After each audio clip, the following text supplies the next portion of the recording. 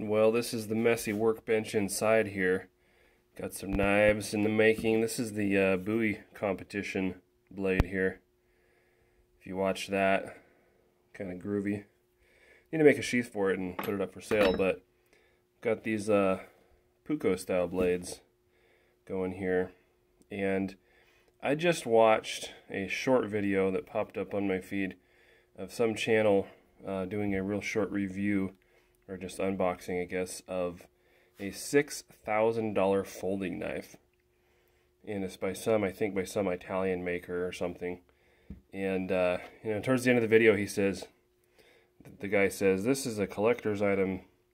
Nobody will ever use this," which is absolutely true. Like, you buy a $6,000 folding knife with a mirror finish and titanium and meteorite and blah, blah, blah. It's not going in your pocket for an everyday carry.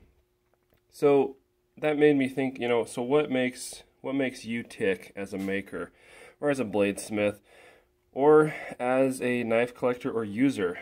You know, what makes me tick is making little guys like these. You know, these will be, you know, affordable for a lot of people. Definitely nowhere near $6,000. And the goal with these knives, and with almost all the knives that I make, is to make a beautiful, reliable, functional, high-functioning using knife. And those last two words, using knife, are important because they're made to be used. Like, I want somebody to take this out, you know, once I get a sheath for it, pack it around, use it to whittle wood and cut steak, and, you know, you could dress out a deer and elk with this just fine. You know, cut feather sticks for the campfire, all that stuff. You know, that's why I make these. That's what makes me tick.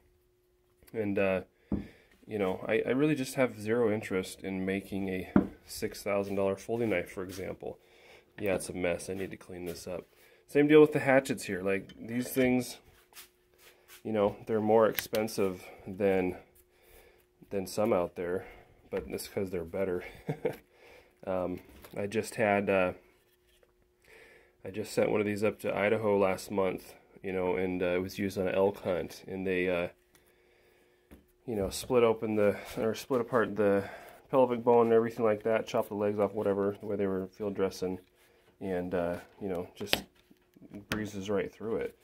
They're made to be used. They're made to function well at a price that, you know, most people can actually afford. So that's what makes me tick. What makes you guys tick when you're building something, or when it comes to what you're buying from a custom blacksmith or bladesmith?